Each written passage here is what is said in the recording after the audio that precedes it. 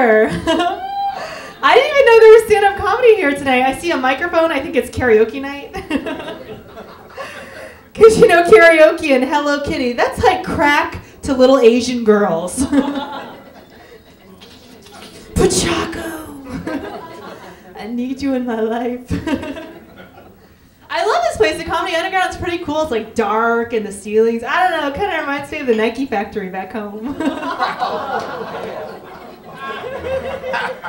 Like, why does it smell like shoelaces and broken dreams in here? I don't know. I'm excited. This guy's laughing hard. I recognize you from my day job at the massage parlor. What's up, baby? Happy ending. Number 5 special. It's great. He's blushing, and he's black. I love it. I actually love Seattle. It rocks. It's totally awesome. I'm originally from Louisiana, which is awesome if you're Asian and you want to get beat up every single day. I was like, yes. My goals are met.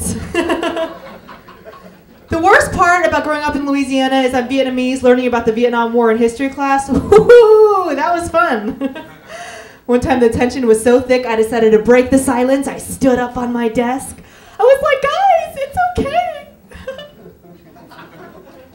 We won!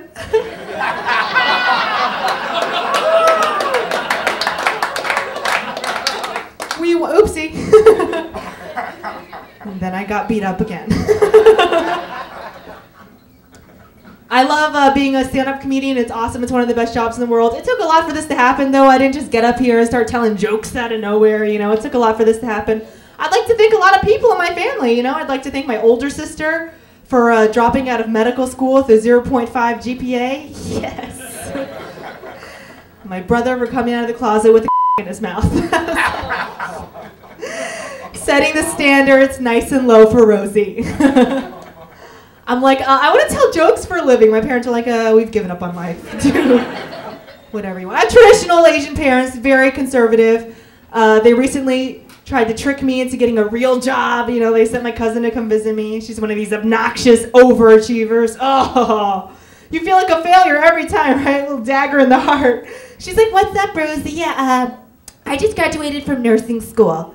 Yeah, I just helped find the cure for stopping the spread of precancerous cells. What did you do this week? I'm like, I told dick jokes in a basement. High five. Dick jokes.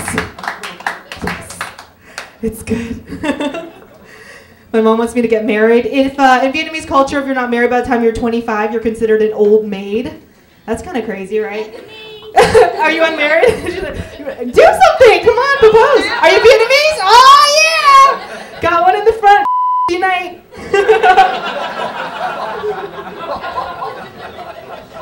Yeah. She's proud, man. We're proud.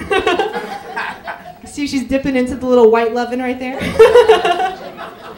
I've crossed over too. I've dated some white guys. They're pretty cool, but a little kinky sometimes. Some of the guys have little Asian fetishes, kind of creepy, right? You know what I'm talking about. My ex-boyfriend was into this like role-playing games and stuff. I don't know if you guys know what I'm talking about, right? Games like executive and secretary, huh? Doctor and nurse, Vietnam soldier and refugee. He would try to rape me. My brother would come out from under the bed and stab him in the face. I'm like, oh, stop trying to ruin my sex life. Thought you were gay. It's fun. It's hard, especially for my generation, to go out and like meet people and date and find decent. Because I'm a skank people, but they're like super skanks out there that they carry the torch. They have little low-cut pants. They pull their thongs up on the way. You know, the tramp stamps on the back. They're like, I went to this one nightclub, 2 a.m. last call. It turned into Girls Gone Wild. There were girls like making out with each other. I totally hate the show. Have you guys seen the show, Girls Gone Wild? It's a little infomercial.